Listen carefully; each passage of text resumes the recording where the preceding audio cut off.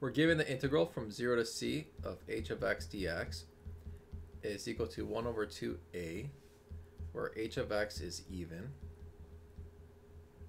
We want to find the integral from negative c to c of h of x dx. Well, first note, because this is even, we can rewrite it as twice the integral from 0 to c h of x dx.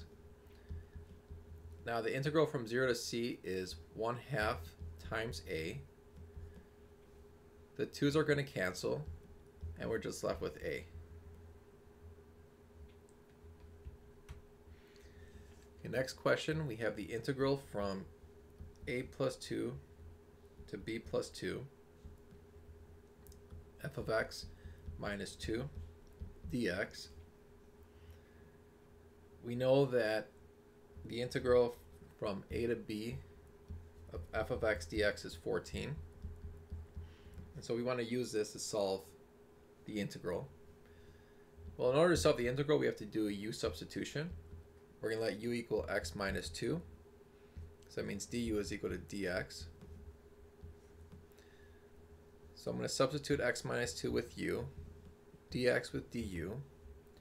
Now these limits here are in terms of x. So x is equal to a plus 2. So if I plug that in here, u will be a plus 2 minus 2, which is a. Similarly, if I plug in b plus 2 for x, I'm going to get b. And so the integral from a to b of f of u du is the same thing as the integral from a to b of f of x dx, which is 14.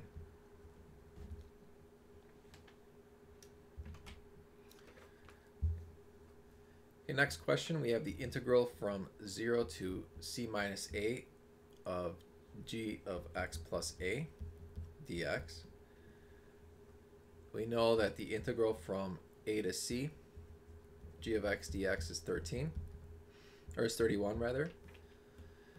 So this one, we're going to make a substitution again and let u equal whatever's inside the parentheses. So du will be just dx.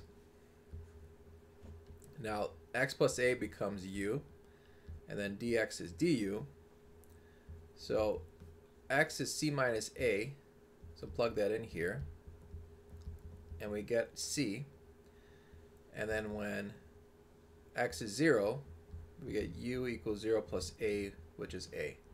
So this just transforms into the integral from a to c, gu du, which is exactly what we have over here, and that's going to be 31.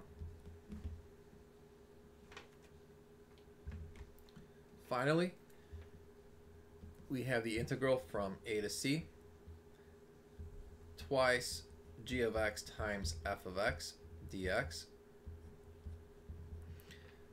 And, well, in order to solve this, we have to first factor out a 2.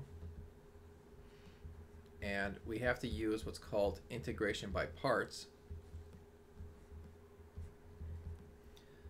So we'll let u equal g of x, du will be g prime of x dx, dv will be f of x dx, and the antiderivative will be, let's say, capital F of x. Okay. So then we'll have twice uv, which is g of x times capital F of x, minus integral v du, so that will be g prime of x times capital F of x dx. And this integral will go from a to c, and then this one we would have to evaluate from a to c. But as you can see, this requires the antiderivative of f. And then we have to integrate this thing right here. Now, what we're given is the integral from a to b of f of x is 14. Integral from a to c of g of x is 31.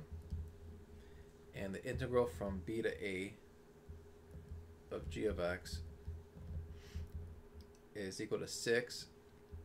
And then integral from b to c, f of x is 3.